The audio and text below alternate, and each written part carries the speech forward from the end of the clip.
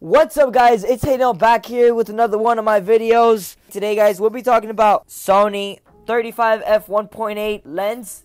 Alright, guys, so this lens has a really high performance and a compact design. They say it's perfect for the ideal second lens. This lens is very easy to carry around. Capturing the action, it is ideal for wide varieties of photos, including snapshots like portrait photography. It is very good. What I don't like is just 35. I can't really use it for vlogging. This lens is very good in low light. Here, you'll be seeing some of the shots I took in this lens. It's very good in low light thanks to its bright aperture. And then it has the 4Gen background blur. Very, very good because it's a 1.8 lens. It is designed for the Sony Alpha series cameras. The bokeh effect on this is very good. What I mean by bokeh is how blurry the background is when you're taking a picture of a subject, which means the subject has to step up between 3 to 4 feet from the background, so you get that really crisp 1.8, well, this is 1.8 background blur. And what I find really weird about this lens, it's that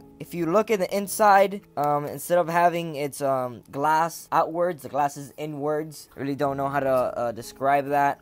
But I'm also glad it has that, because like that, the lens is not sticking out, and at the same time, it's just being protected by itself. As the focal length gets longer, the lens built with conventional optical glass have difficulties with chromatic aberrations, and as a result of image suffer from low contrast. But that's why it has the ED glass, which is this right here, the glass it has built inside to it. So the ED glass basically provides and enhances your picture by a lot. I am very happy with this lens. Basically, this lens retails for about $450. You can go check it out for yourself. Highly recommend this lens for portrait photography. It is the best lens that I've had for portrait photography. It is just amazing. Next lens that I'm looking forward to buying is the 50mm 1.8. Just not for now. Now I'll just stick with the 35. I've heard people that have the 50mm and then they buy the 35 and they never use the 50mm. They always keep the 35. So that's why I'm a little hesitant on there. Also, guys, this lens has OSS, optical image stabilization. The sensor that's built in the lens detects every slight movement and stabilizes the lens